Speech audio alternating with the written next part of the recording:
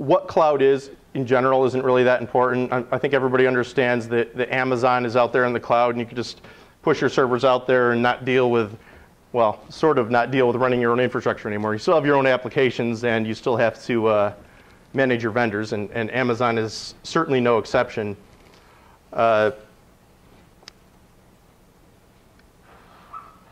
If you look at the options that are offered out there, I use Amazon a lot because it's a fairly generic example. There's a lot of other providers offering different options, from hosted VMware, things that are sort of pseudo-virtualized. Some companies just rebranded their virtual platforms. Some companies rebranded a bunch of blades and called that their cloud platform. And Rackspace does it as well. There's a bunch of other large hosting companies. How many of you provide virtual type hosting for any of your clients external to your organization? Okay, so you have a few people that provide that. And is that something for those of you that do it? Just is that like a structured consumption price model type thing like Amazon has going on? So for you, it's more of a one-off type of thing? Okay, interesting. I have a friend who does a hosting company. I've helped him set up. It does sort of a one-off as well. It's interesting just to hear about the different models for delivering it, because as many platforms as there are, there's many different pricing models, as I'm sure any of you have looked into the costs have certainly seen. It's sure not a one-size-fits-all solution. I think everybody's sort of surprised that when you buy Amazon, you don't get storage unless you buy their S3 as well. It's kind of a shocker for some people. It's definitely a new market. I think relative to IT, it's still pretty immature. Any of you who've really looked into it have probably seen that there are distinct availability concerns. Those are definitely overhyped. The availability is pretty good, and for those of you who actually track your uptime of your own data center and know how hard it is to hit 5 nines, can definitely have some appreciation for the investment it takes, especially for a large organization like Amazon. Their platforms are large and distributed, but in some ways the Zen platforms that they use and how they manage them are susceptible to wide-scale failures as well. Again, these are large platforms, and any one platform at a certain level can fail. There are also security concerns, but again, I think these are overhyped. I'll use Amazon as an example again. Amazon, pretty much for the most part, your machine is encrypted, and there's encrypted access to your machine.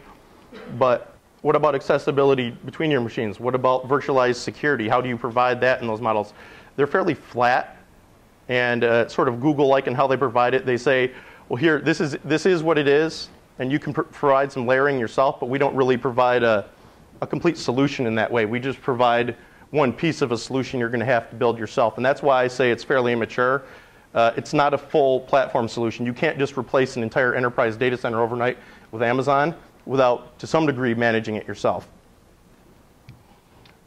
So what if you do decide this to yourself, decide to do this to yourself, where you decide to go down the path of moving into the cloud? Well, I think assessing your business model would be important, and certainly getting rid of your own data centers and moving certain apps into the cloud might make sense in some circumstances, but I've seen a lot of people do it for purely financial reasons, not understanding the business model behind it, how that's going to affect their SLAs and their customers. So I'd urge any of you that are looking at it to take a real hard look at letting go of the reins in favor of just cost savings. And I think most CFOs recognize that, especially after the things that you may have seen over the last, not as much the last 5 years, but a few years before that, after the .com and the massive outages that a lot of companies had, that it's not such a simple equation. If you do it, you're still going to have to manage it yourself. How many of you have been involved where a company you've worked with has outsourced some or all of their IT function? Okay, so it's a pretty common experience. And so how many of you no longer needed to do any IT work once some of that IT was outsourced? I didn't think I'd see any hands, unless you were one of the unlucky few.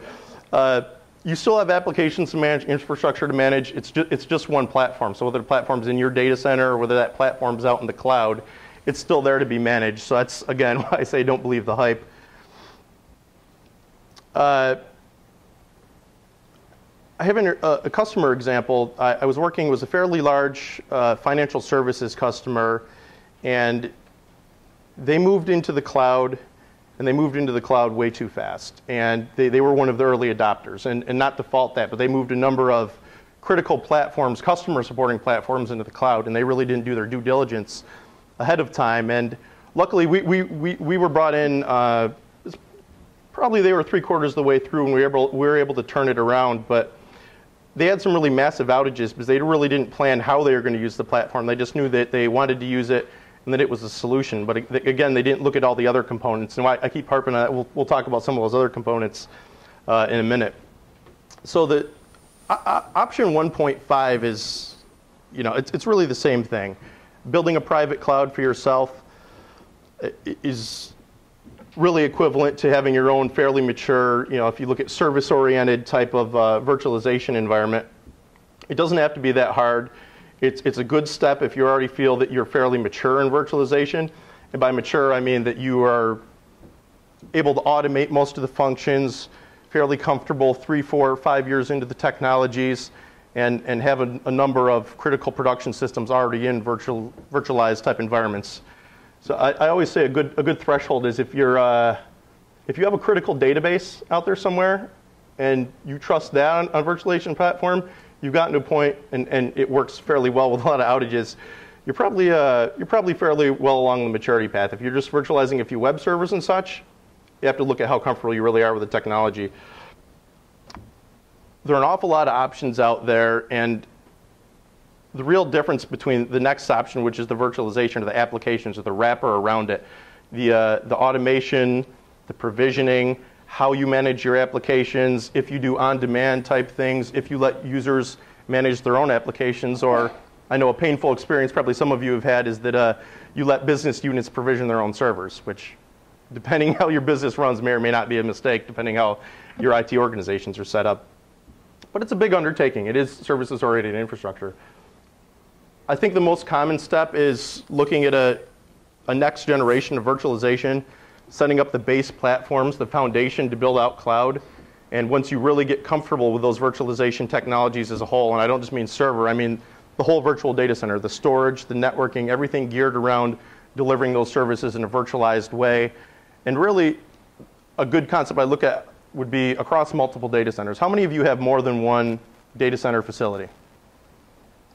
It's pretty common. BCDR is not really an option for most organizations anymore. You have some sort of contingency plans, and that's typically either an outsourced or another type of data center facility.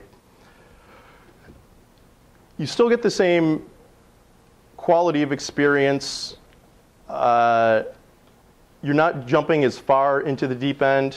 You're going a little bit further with the virtualization technologies. I'd say this is the point at which it becomes your de facto platform for all production applications going forward, and somebody would have to have a fairly good justification for not using this platform. And I wouldn't just consider VMware and all the x86 platforms. If people are using mid-range IBM or Sun type systems, it's absolutely viable to do the different type of virtualization available on those platforms. Same goes for mainframes, and even fairly next generation of cell phones, you're going to see virtualization on those as well. And virtual desktop infrastructure, although I tend to shy away from that a little because it's sort of a misnomer. The technology's been around for a while. I'm sure you've all heard of Citrix. It's been around forever. The virtual desktop infrastructure is really just a different spin on some things that have been around for quite a while. So that's not quite as new and interesting as the server virtualization. I'd also ask yourself, if you're not doing it now, are your IT people prepared? Do they have the right training? Do you have the skill sets necessary? There's an interesting combination of security, architecture, and also the advanced server and storage administration skills, along with the network administration skills to make sure it really works harmoniously. And in the end, I ask anybody who wants to go down this path, do you know what your business goals are? Do you know what platforms you want to put on these technologies? And how are you going to measure that success? And if that's sort of the litmus test. If you don't know how you're going to measure the success of that or one or more initiatives, then I'd go back and look at those planning steps first.